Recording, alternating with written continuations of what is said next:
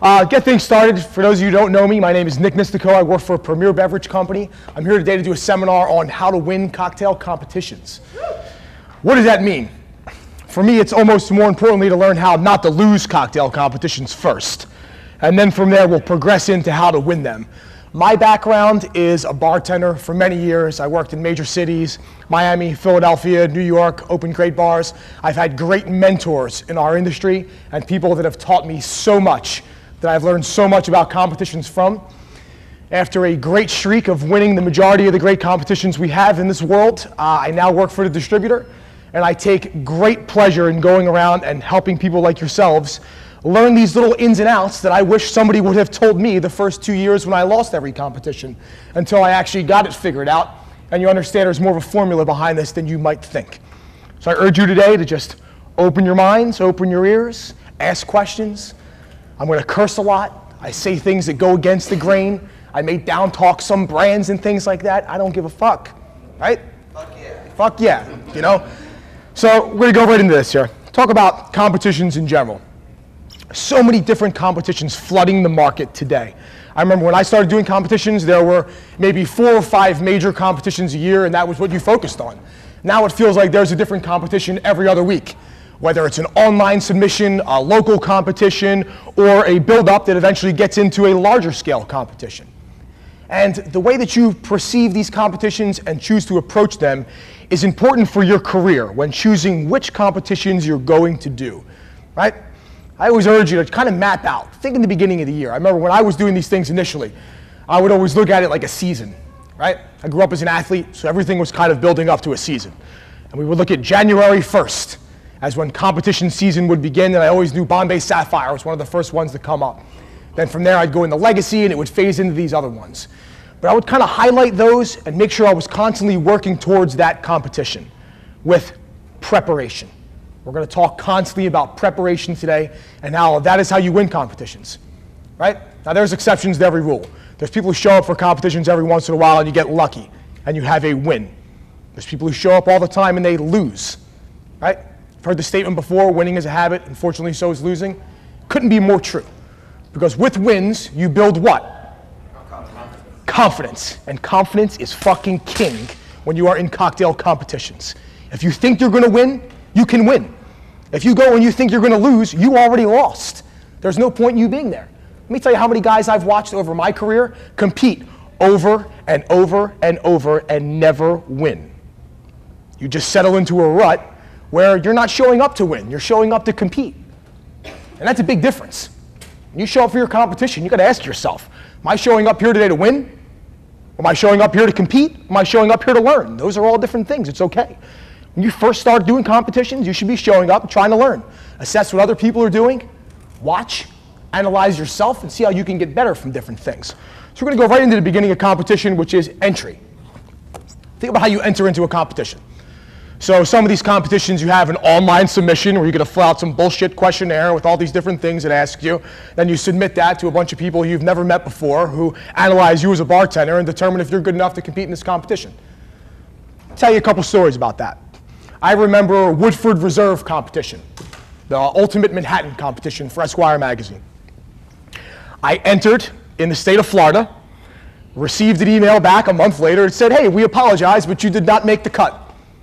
I was like, fuck, I was really looking forward to Woodford competition. I love Woodford. Great brand. I'm wearing a t-shirt today. I was really disappointed about it. So I could have done a couple things. One, I could have went and pouted in the corner and said, oh, woe is me, I'm not going to compete, blah, blah, blah, wait till next year. Maybe I could have badmouthed the brand a little bit, or just went on to another competition. No. Instead, I went to my computer, I sat down, I wrote a kind email to the good people at Woodford Reserve, my local brand ambassador. And I was like, hi, my name's Nick, I work at this bar, we sell Woodford Reserve, I'm an enthusiast, I love the brand. Really disappointed I didn't make the cut for the competition. If anything pops up, I would love to get involved if there's an opportunity. Thank you so much for your time. 2 weeks later, I got an email. Hey, Nick, guess what? We got an extra spot in the competition for you. I went on and won the National Woodford Reserve title that year. Crazy. If I don't sit down and send that email, 2 weeks later, I never compete and win the regional and go on to the national. It never happens. So think about that when you send these online submissions. Sending an email is no big deal. It takes 5 minutes of your time, whether you get accepted or you don't. But guess what? learning how to not get accepted and send that email anyway, that gets you in the minds of whoever reads that email. You know, cancellations happen all the time in competitions. You secure 10 spots, 8 people show up. You know, people get drunk the night before, they miss the competition. Be prepared up until that day and you can get right into it. So these online submissions, think about the goals of the brands, right? Knowing the brand you're competing in, knowing the brand's goals, the portfolio, the distributor, all of these ins and outs. I can't preach these to you enough, okay? So let's say you're competing in a Bacardi competition, right? And it's in the state of Florida. You're going to want to know which distributor distributes Bacardi. It's going to be Premier Beverage. From there, you would analyze Bacardi's portfolio, right? If I'm making a Bacardi cocktail and I'm putting a vermouth inside of it, I'm going to use Martini Rossi or Noli Prat. If you submit a Bacardi cocktail to get into the competition using Carpano Antico or Punta Mess, I don't care how far you think you're going to go in the regional, you will not make it to the nationals. Bacardi will not put you on a stage on a grand scale where they're going to publicize things all over the internet using a competing brand that's not in their portfolio. Does that make sense? Yeah? Understanding the direction of the brand, right? I remember one year doing Bacardi Legacy when I wanted to use Bacardi Select inside of my cocktail. I wanted to do equal parts Superior and Bacardi Select. Reach out to your brand ambassadors, your salespeople, and your local team and ask them, what's the brand's focus right now? What direction is the brand going in? I reached out and they're like, oh, Select, we're phasing out of Select. We're going to turn into Bacardi Black in 2 years. So it's not going to be around anymore. But what we are putting in a lot of faith behind is Bacardi Oak Heart. So I was like, okay. I ended up switching Select for Oak Heart, putting it in. I won my regional. Just little things like that, knowing that. You think about these competitions and how they're built, knowing these brands and the portfolios and how they can help you, direction and focus. I think another one was Cointreau, did a Cointreau competition. This is right when Remy V came out. Clear cognac, guys familiar with that? Didn't really taste great to me, but figured, okay, I'm gonna use it inside the cocktail. It's gonna be insider information I'm gonna share with you guys. So I entered this Cointreau competition, and I make this cocktail. It was pre-batch and then served to the masses, judges walk around table format. So I batch the cocktail, Remy V, hibiscus. I get all these great ingredients inside of it, and I taste it. And I'm like, oh, spot on, delicious. I didn't have any Cointreau inside of the cocktail yet. So me being the jerk that I am, I was like, you know what? I'm just gonna waive the Cointreau and just serve it as is. Do you know that I won my regional for the Cointreau competition without a drop of Cointreau inside my cocktail? First time I've ever said that out loud. My friends and I laugh about it all the time, and we laugh about what a fucking joke this is most of the time. These judges, who is it, a blogger, some fucking foodie, you know, local guy, a chef, these people don't know the brands. They don't know what they're tasting. They're tasting a cocktail, right? So I'm not saying that's the way to do this. I'm just saying in your mind, think about how perception becomes reality for the cocktail. They didn't even have Cointreau inside of it. Like, how do you miss that? And then it'll go on and actually be successful. Incredible, incredible. Judges. Talk about the judges that are in these competitions. Do you think there's favoritism in cocktail competitions? You'd be an asshole if you thought otherwise, right? There's favoritism in life. I don't care where you go, what you do. People know people. Those people know other people. Find out who your judges are. Find out in advance, as far as you can. Send emails. You want to know who the judges are. You want to know scoring criteria. You want to scrutinize these details. Every little piece of them. When I'm competing in something and I know the judges, I will Google search those judges 15 times in a row. I'll call my friends that know their friends, find out where they went to school, what bars they worked at, what cocktails they've pioneered, what brands they've worked for in the past. I want to know everything about you by the time I get in front of you. And then I will use little things inside of that, right? Whether it's, I know you graduated from Florida State, and now when I drop cocktail napkins, all of a sudden yours is a Florida State napkin when everybody else is a regular napkin. It's a little detail that says, I gave a fuck more than the guy next to me who dropped 4 regular cocktail napkins, right? This is preparation in all forms. I've competed in very large competitions where there were judges who I didn't know, but I knew I had close friends who knew. And I would say, hey, do me a favor, you know, shoot your buddy a text message and just let him know I'm going to be competing in that competition in a couple weeks. Just hearing the name plants the seed in the mind, and now when you get up, you get additional attention that you may not have gotten before. Understand how this works? Right? Think about the competition the day of. You go, the judges are there. They're usually sitting, having a meal before. You usually see them walking around before the competition starts. Make your presence known. Not in the dweeby, obnoxious way where you go over and you're like, oh, hey, how you doing? You know, I'm competing tonight. So nice to meet you. Here's my cocktail. What do you think about this? What do you think about that? No. Keep it simple. Go over, hi, here's who I am. Here's where I work. Great to see you. Thanks so much for coming out tonight. Short and sweet. Make your presence known. Now, when you go up in front of these judges, they're going to be, oh, there's the nice guy, there's the nice woman who introduced themselves to me before the competition started. There's 12 people competing, 2 introduced themselves. You're instantly a shade above the rest. And it's about building these shades one by one to eventually give yourself an advantage over the competition, right? These are cocktail competitions. And like I always say, great cocktails do not make great bartenders. Great bartenders make great fucking cocktails, right? I can stand next to one person, we can make the exact same drink with the exact same recipe. Mine's gonna be better because I'm gonna will it to be better inside the shaker tin, and when I drop it, I'm gonna drop it with more confidence, and whoever drinks it, that confidence is going to go across. We know how confidence works in life. When you're talking to someone, when you're selling something, trying to address someone, you know how this works? When you go and you're enthusiastic, if you guys missed it already, I'm very passionate about what I do. I fucking love training, learning, competitions in general. It's an opportunity to win. And if you want to compete, you got to want to win. If you don't want to win, keep competing so that your other peers can continue to beat you and we can continue to have competitions. It's like a full circle. Understand how that works? Right? So preparing to compete. So you go through all this preparation. You spend months, weeks studying, tasting recipes, building your story. Or maybe you don't. Maybe you show up and you wing it. Think about those 2 different methods. When you prepare, you have confidence.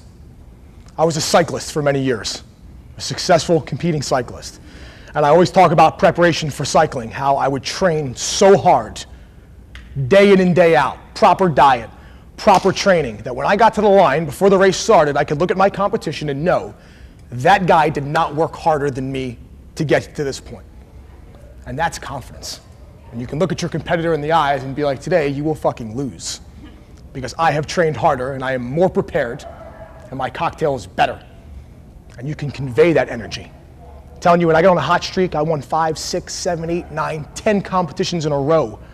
When I would walk in and show up, competitors' fucking faces would just drop. They'd be like, oh, we just lost the trip. We just lost that shitty bar toolkit that I'm going to throw in my closet and then give away to the upcoming bar back, right? Like we said, those competitions before, think about what they are.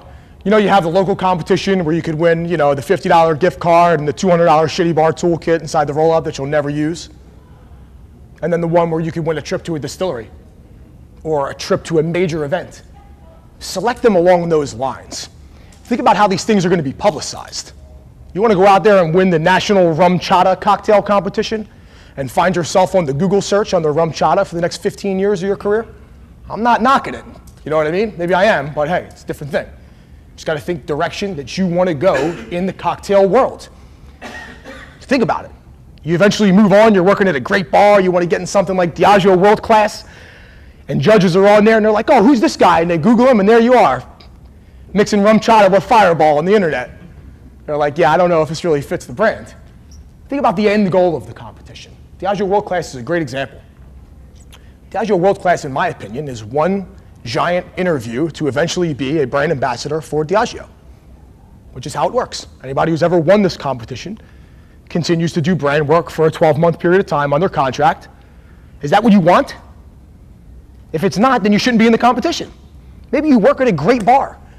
You got a great owner. You're in a system that's growing. They're going to open another bar. You're going to be the bar manager there. Maybe you want to own your own bar. Maybe you don't want to go work for Diageo for a year. So now you enter this competition with different grounds. You don't go in with intentions on winning the whole thing. And that hurts you in the long run. But at the same time, it can be learning experience because you go and you get exposure. Exposure is so important. I think of how many little things I've taken from cocktail competitions that I continue to utilize to this day. Different techniques, different approaches to things. Preparation. Let's talk about nerves. You guys get nervous? Who doesn't? Nerves are great, right? They can go one of two ways. You can have nervous energy, which I have all the time. I love nervous energy. Right before you're getting ready to present, and you get that little feeling right here, and you're like, all right, it's getting ready to be time, it's getting ready to be time. And then you feed off of that. You're like, oh, there's my energy, there's my passion, it's what it is. I'm getting excited to convey my point, and I have confidence to go with that. And they're gonna come together and they're gonna make me stronger. Or you have the worst type of nerves. Nerves that eliminate talent. I'll tell you a story about nerves eliminating talent. And favoritism at the same time. So Bacardi Legacy 2014. I show up in Puerto Rico for the global final. And from the minute we get there, there's this one guy from the Savoy cocktail bar named Chris Moore. Right? Works at the Savoy in London. We know Bacardi loves the Savoy, and they would love to get somebody from that bar to win their global cocktail competition. This guy's walking around in a three-piece suit by the pool. I shit you not. And the guys from Miami were like, what the fuck is this guy doing? Every time I see him, he had a different three-piece suit on. Out there schmoozing the judges. When all the photographers show up, it was always like he got more photographs than everyone else. And we're like, wow, is this thing kind of being swayed towards Chris Moore winning this? It happens, okay? And you can bet your ass that Bacardi wanted Chris Moore to win that year. And we all knew it. You can take that one of two ways. Go pout in the corner, oh, I'm not the guy, or you can get angry about it. Makes me angry. Still thinking about it till today. So Chris Moore walked around in this three-piece suits for 3 days, showed up competition day, makes it down to the final 8, goes up on stage and forgets to put Bacardi in his cocktail. On the stage at the global final wearing another three-piece suit, we're sitting there in the front row, elbowing each other like he forgot the fucking Bacardi. I hope he doesn't remember. Forgot it. Lost. Literally was cut out for him to win, and he knew it. It was the most difficult loss. I felt bad for him in the end because I was like, you know what? You came here, you were groomed to win this. You had everything going for you. Next year, Tom Walker from the Savoy won Bacardi Legacy, who again was groomed for this competition. The year that I won, they groomed another guy to win. His name was Steve Schneider. I show up. Here we go again. Steve's there in his chef coat. All the cameras are around him. I'm like, wow, this is great. At least I don't have any hype. I'm over here in the corner. Nobody's bothering me. Where this guy's, pretty much signing autographs and holding the trophy as we're getting ready to compete. And I'm like, fucking, this guy's all over the TVs, all over the internet. How am I gonna win today? What am I gonna do? You get angry about it. Starts to motivate you. I beat Steve Schneider that day and won Bacardi Legacy. It's one of the best wins that I had because he had beaten me before at 42 below, and I didn't like it. When you lose, you shouldn't be happy about it. People are like, oh, I lost, no big deal. Fuck, it should be a big deal. If it's not a big deal, why'd you compete? You lost, so you don't care? Oh, we'll go home, we'll do better next time. I hope so. Don't you want to do better? Right? When you lose, you should be upset about it. And again, two types of upset. Do you want to go pout, or do you want to get better? You want to look and analyze what you did wrong, or do you want to find out how you can make those things better? So you think about those two guys that were groomed. Don't let that affect you when you show up for the competitions. And you have guys that are so much more experienced. So when you start making excuses right off the bat, oh, it's only my second competition. Oh, I work in a bar where we don't make cocktails. Oh, fuck. Do you have guests? Do you make people happy? Do you satisfy people? Do you create experiences? That's what you're doing at a cocktail competition. Making the drink is the easiest part. The easiest part. I watch people spend 2 months figuring out a recipe. A recipe? Build your story. The recipe you'll find along that story. Does that make sense to you? If you're thinking about your legacy, I always preach Bacardi Legacy is a competition that's structured around you. It's not your recipe, right? The recipe is fucking background noise. You're gonna find that recipe when you're looking at your legacy, where you're from, what you did, how you got to that point. Same thing when you're designing any signature cocktail for a competition. Think about what that cocktail means to you, what ingredients you want to use, and then it'll all come together. And you'll figure it out along those lines. Simplicity wins these things, right? Now, unless you're doing something like GQ Most Imaginative, where obviously they're looking for cocktails that are out of the box. Take that into consideration. ask details about where this cocktail is going to go. I knew for Bacardi that when we won, that cocktail would have to be pre-batched nationwide for the rest of the year for every Bacardi event. It was a pre-batched cocktail. One year when I lost, a Japanese guy named Shingo Gokan won. I'll tell you about nerves. So I show up for that legacy, and I have my mentor is a guy named John Lemaire, you guys may know. So right before the competition, John knows all the judges, they're all shaking hands. I'm like, oh, here we go, they want him to win. He's in the back, he's opening a can and slices his lip open on the can 5 minutes before Bacardi Legacy National, and he's gushing blood from his lip. He's like, what am I gonna do? So he goes up to the judges. Would you imagine that they allowed someone else to make the cocktail for him using his recipe, and he finished 3rd place somehow? Shingo Gokan goes up. This is another thing about nerves. Think about when you go to the competition, do you want to watch the people before you? That's all a preference thing. You know, I would find myself standing there watching everybody go right before me. Oh, I want to see what this guy's going to do. Let me see what he's going to do. Then you see somebody do something really good, and you're like, oh, there goes that confidence that I had 15 minutes ago. Now I'm going to go up here and lose. Or if you're in the back and you never see it, it never happened. You go up with the same confidence. So I developed that technique over time. Now, when I used to compete, I would be in the back in the prep room with my headphones on, reading my notes, focusing on what I need to do to win. Not what that person needs to do to lose. Finding out what they're going to do. I don't give a shit. It doesn't matter to me. It's all about what I'm going to do. Think about your preparation when you show up. I would get sweat stains on my shirts. Right? I watch guys that compete with gray collar shirts consistently and have armpit sweat rings like this. Like, bro, buy a white shirt. You know, like you know your armpits are going to sweat. We're all men. We know how this goes. Don't show up in the gray shirt. It's like when you go out on that first date. Do you wear the tight blue shirt where you know you're going to sweat and get rings on? No. No. Developed another technique over time. I would bring all my clothes and put them in a bag and walk around in the t-shirt until it was one guy before me. Then I would go in the restroom and get dressed and come out and feel fresh as a daisy, like I just got out of the shower with a fresh, pressed shirt on. Not the shirt, vest, and tie that I've been walking around in for the past 3 hours, sweating, stressing. Now it's wrinkled. Maybe I broke the button on the vest and I look like shit. After I got this all pressed for the competition, it was a waste of my time. Should have shown up in one outfit, then switched into another. Again, this is a preference thing, and you will learn this over time when you learn yourself, how you react to nerves. I fought shaky jigger hand for 2 years of shaky jigger hand at competitions. This is an uphill battle. And then I realized over time why this happens. It was because when I get nervous, I'm less inclined to eat, right? So when I wake up in the morning and I have a competition, I'm like, oh shit, I'm so nervous. I don't really sit down and enjoy a meal like I should, right? Then you spend the next 4 hours stressing out. By the time you get the jigger in your hand in front of the judges, you're like this. I never shake like this. I don't understand why. Yeah, because you don't usually famish yourself before you go to work, you know, and you're not nervous. So think about that. For me, I understood that 2 hours before a competition, I needed to sit down and eat a good meal to stabilize my body. And then I knew that after one shot of tequila, I was in the prime zone, ready to go. Some people takes 2, some people takes 3 shots. Whatever works for you, you will learn. But if you don't try to learn, you never will. You will have shaky hand for the rest of your fucking competing career. It's not what you want. You got to figure out what's causing the problem and then attack it. Don't focus on your strengths, focus on your weaknesses, right? I know that when I present, I'm a great speaker. This is one of my strengths when I do cocktail competitions, right? It wasn't always that way. There was a time when I struggled to put all my thoughts together and let them come full circle. It's what we call open-ended thoughts when you're giving a presentation.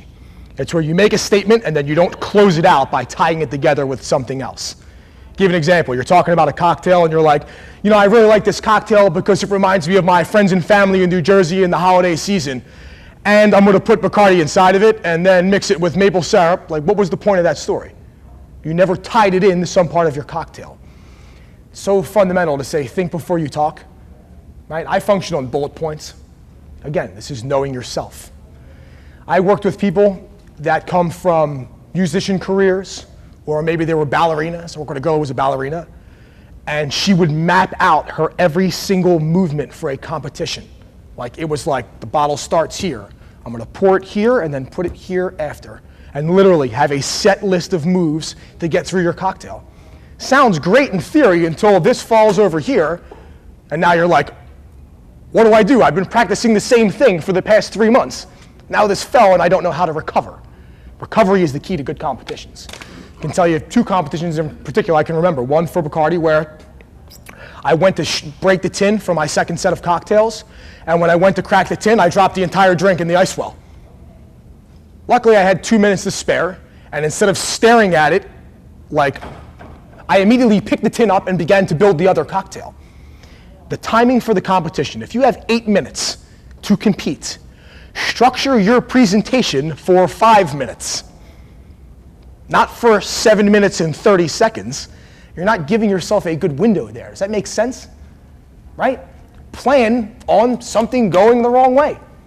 And then when it doesn't, the competitions that I've won the best, I can tell you that when I finished my presentation and walked over to the clock, I had 2 minutes to spare and closed it out hard.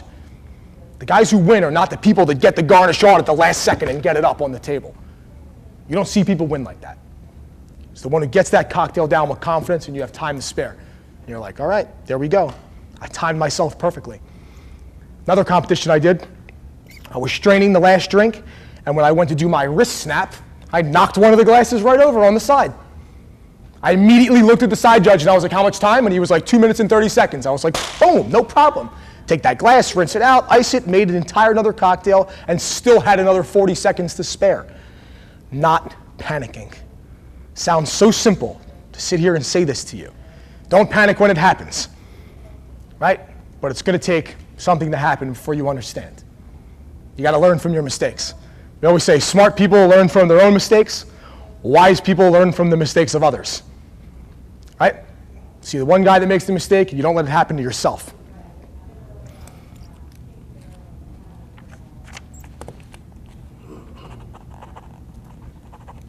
So talk about your tools and everything you have set up. When you go to a competition, bring as much with you as you can. I'll tell you 2 things I always bring with me. Simple syrup and lime juice, right?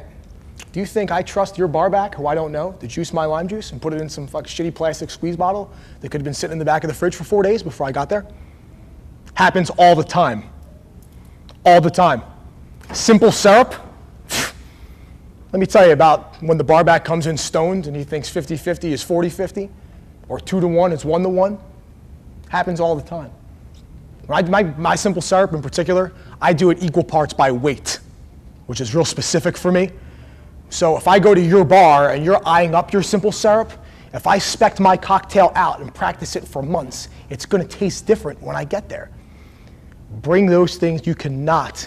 I would rather bring bottles that I never use. Better to be the need to have and not need than need and not have. God, can't tell you how important. Bring all your own shaker. I watch guys show up without tools for competitions. Hey, can I borrow an extra shaker tin if I'm competing against you? Absolutely you can. Why not? Always be that person. I'm the biggest jerk out there, believe me. But I'm not jerk enough to not loan you my bar tools. I'll even let you use my lime juice for my simple syrup. I'm a nice guy. Because when I beat you, I want you to be at your best. I don't want you to be excusing later on and be like, man, I maybe could have won if I had that same lime juice that Nick had. Oh, no, you can use it too. You can juice your own limes as well, and you can come with all your equipment ready to go. Yes? What about ice? Ice. So these are things you got to ask. Ask before, right? And ask when you're alone so that the other people don't know you're asking. Ask via email. Hey, what is it okay for me to bring? Some of these things are wide, it's like the Wild West. It's wide open. You bring whatever you want. Nobody, bring ice, bring glasses, strainers, straws, napkins. I'll bring an entire bar setup. I work on a cutting board or a silver tray when I work. It's one of those 2 things. So when I compete, if I have the option, I will bring with me my silver tray or my cutting board. It makes me feel comfortable. I get to the station, and no matter what well it is, at what bar it is, I look down and I'm like, oh man, there's my trusty silver tray that I build drinks on every single day. I immediately have a sense of comfort that comes over me, and I know that I have what I need to be successful right there, right? Same thing with your tools. Bring the right tools that make you feel comfortable. If you get there and they don't have what you want, don't hesitate to ask. I talk about when you go to a bar and they keep the eggs on top of the bar with nothing inside. The eggs are just getting room temperature. And then you're expected to make some type of sour cocktail on call. Be the guy that asks for fresh eggs. Hey, would you mind going to the walk-in, just get me some fresh eggs so I don't have to use these ones that have been sitting here all day? Be the guy that asks for fresh ice in the well. I routinely, if I'm doing a bar competition at someone else's bar, I always tip the bar back, right? Pro tip, let me tell you what 20 bucks does for the bar back when you show up for the competition. Having a competition at your bar, you ever have one at your bar? Where people come to your bar and fuck up all your stuff? And your bar back is like, oh shit, it's a competition today, here we go. I'm gonna spend my day cleaning up after 10 jerks who come here. They're gonna steal all our tools, they're gonna use all our liqueurs. I'm OCD. Just watching people touch bottles gives me anxiety with thumbprints, right? When you go in, you see the bar back and you're like, hey bro, how's it going? My name is Nick, I'm here for the competition today. I'm gonna leave your stuff just the way I found it. Here's 20 bucks for you, I appreciate your time today. That guy is in your pocket for the rest of the day. Can you get me a cucumber? No problem. Can you get me a knife, a cutting board, a couple of glasses, 3 linens, a white towel, a glass of water? These are all things I may need, right? That person's gonna be more inclined to get for you, as opposed to the yeah, and then I walk away and then you don't see that guy again for a little while. You know how that works, right? So be that person who engages the people when you get there. Know the account, know where you're going. If I'm competing at a bar, I'll go in for dinner the night before, or go in and get cocktails in the week leading up. Show my face. Don't walk in and be the stranger at the account who's going to be competing, who's going to do all these things, and nobody knows who you are, right? Does that make sense to you guys? Everybody with me? Questions, comments, concerns so far? No? We're taking things away from this? Do you feel good? Are you guys feeling more confident as we sit here? That's how it should be. I want you to show up for your next competition and feel more confident. Feel like you have a chance to win, right? Let me tell you about studying things on YouTube. I fixed my dryer, I changed my oil, I fixed parts of my bike from watching YouTube. It's incredible. You can learn so many things about bartending by watching YouTube, right? One little thing from the way a guy holds a jigger, or one little technique from the way a guy holds a shaker tin can change your style. You think about originality in cocktail styles, people who shake a tin a specific way, right? None of these things are really original. Everything is an adaptation of somebody else's technique at this point. You take a little bit from this guy, a little bit from this guy, you mix it with your own technique, and you created something new. Same thing with our cocktails and things that we're developing now. It's looking at different ideas and then making them your own. Do that. This is part of your R&D, your research and development, your preparation, studying all of these things. Know the brands inside and out. I can't stress to you enough. Know, are they pot stilled? Are they column stilled? What are they made from? How long is fermentation? Have these little tidbits and just kind of salt and pepper them over your presentation. You know, I remember doing Diplomatico and using the silver tequila, Diplomatico, the Blanco, which is 50-50 column and pot. Then they filter it, they charcoal filter it so it comes out clear, right? Throwing that in the competition. It's actually 50-50 column and pot. I mean, you throw that in there, and if there's somebody from the brand, they're like, wow, that tells me you went on the internet or you spoke with someone and took in an extra tidbit. These competitions nowadays are close. The competition is getting better and better, and we have more exposure to education and resources. And if you're not exposing yourself to those things, you're losing. You're falling behind the competition. You got to expose yourself to as much as possible so that when you get there, you are overly prepared. And being overly prepared is going to build your confidence, right? And when you're overly prepared and you show up and you're nervous, it's like test day. You study so much for the test, and then the test drops, and you look at it and you're like, I don't know any of this. It's because you're nervous. You do know it. You've been studying it for days. Take 3 deep breaths, another shot of tequila, and hope that it comes to you. And it will. You just got to relax going into these things. Think about your attire and how you present yourself, right? I think about how I was competing in Bombay Sapphire one year, and a buddy of mine, Trevor was his name. I won't say his last name. There's a lot of Trevors out there. This fucking guy shows up, and his ass crack's hanging out of his jeans. He's got a wrinkled shirt. His jeans are faded with holes inside of them. Just looks like shit. And I'm sitting there in a perfectly pressed vest tie, and I'm looking at this guy, and I'm like, Do you think in your mind when you left the house today that Bombay Sapphire and their wildest fucking dreams would put you on a GQ magazine?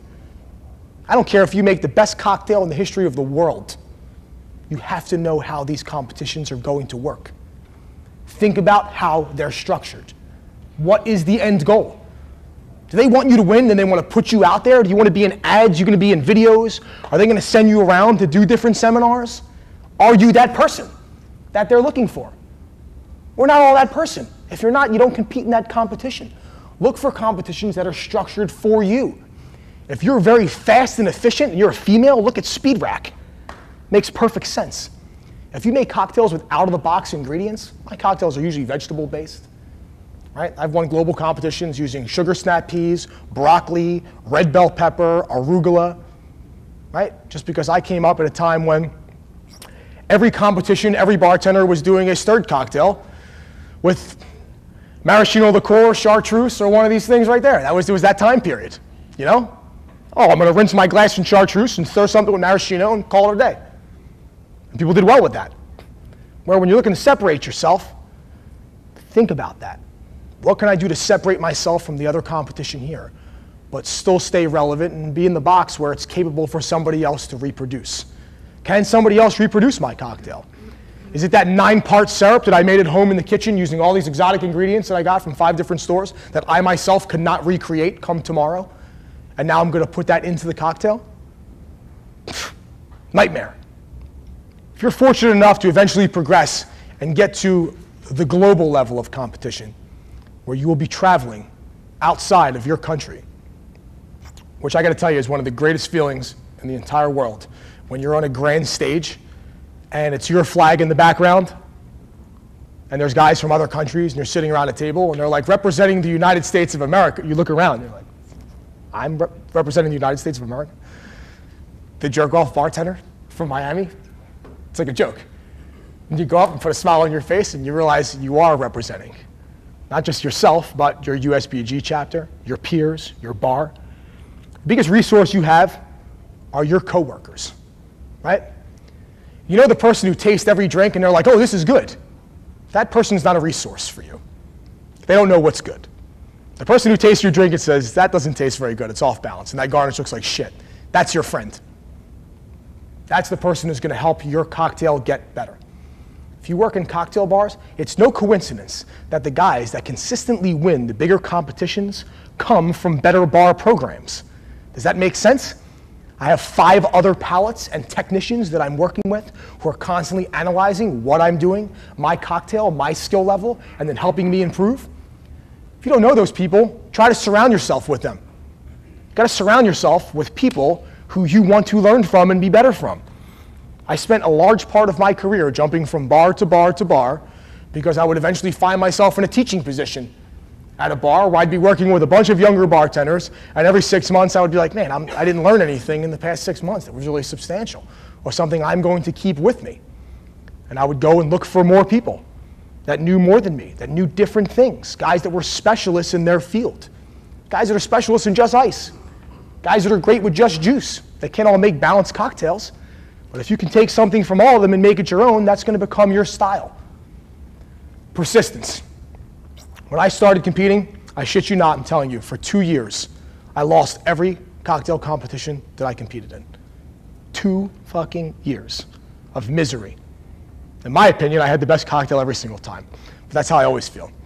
That's how you should feel when you show up, right? But then you start to realize about all those things that I just built up to get to here and how you need to separate yourself, dress the part, know your brands, know your portfolios. I was speaking with Lynn House from Palma before this. I was telling her about this. We were talking about an online submission that she's doing for Heaven Hill, where people are submitting cocktails for Heaven Hill for their competition. People are putting Bullet whiskey with Palma liqueur. What are you, a moron? Like, you think Heaven Hill's gonna put Bullet in a cocktail to compete in their like, it never ceases to amaze me that people will continue to do this. Utilize the portfolio. If you don't know it, you gotta learn it. You will not win. You will not. I don't care what you do. You don't wanna be the guy at the end where the judge comes over and he's like, man, you could have won, but you just didn't use our vermouth. Oh, that's a tough loss right there. Now you go home and you're like, shit, was that close. All I had to do was look up the portfolio and learn a little bit more about it, and it would have been so much better, right? Again, guys, to kind of close this out for us, think about this. Winners will continue to win. And winning is not just cocktail competitions. It's every single day. It's in a lifestyle, and it becomes that habit, right? If I'm playing rock, paper, scissors with the fucking bartender over who's going to get cut first, God, I want to win. If I show up for the cocktail competition, it's an opportunity for me to go to some amazing distillery and get an experience. Remember, my friend told me when I was young, John Lemaire, one of my mentors, told me, he realized that I was a good speaker and that I could be good at this, and I didn't really know shit about cocktails. And he was like, listen, you do these cocktail competitions, you can travel the world getting wasted on premium spirits on other people's dime. And I was like, wow, that sounds really good, John. How do I do that? He's like, all you got to do is research into these competitions, and it's going to, guess what? It's going to make you a better bartender while you're doing it. You're going to have exposure to all these different things around the world. I can't tell you how true that has been for my career, how winning cocktail competitions, what that has done for me. For me, when I was competing, it was about getting exposure.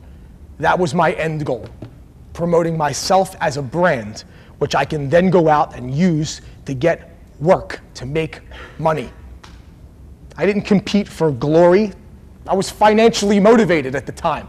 I wanted knowledge, I wanted better skill set, and I wanted to get a better job. And you'd be shocked how when you win one of these things, all of a sudden your name's out there. Let's talk about losing a cocktail competition. How to lose. Well, the first 2 years that I lost, I would get in the car and punch the steering wheel. I would curse people out on the way out the door. Maybe tell the brand ambassador to go fuck himself on my way home. Right? Remember a good friend of mine, Isaac Grillo. You guys know Isaac Grillo? Great guy. He competes at a Woodford Reserve competition. He loses. He felt like he had the best drink. Goes over and chews out the brand ambassador. He's like, I'm never carrying Woodford at my bar again. I'm like, Isaac, what are you doing? You know, 6 months later, I'm working for that brand. And the brand's like, hey, I need a bartender for a 3-day gig, $800 a day. Do you have anybody in mind? I'm like, yeah, Isaac Grillo. You heard of him? Yeah, we don't want to work with him. He told me to go fuck myself after that cocktail competition. Isaac, way to lose $2,400. Just like that. God, it's the hardest thing, especially when you're so competitive. Like I said, when I lose, it is like, God, it will eat me up inside.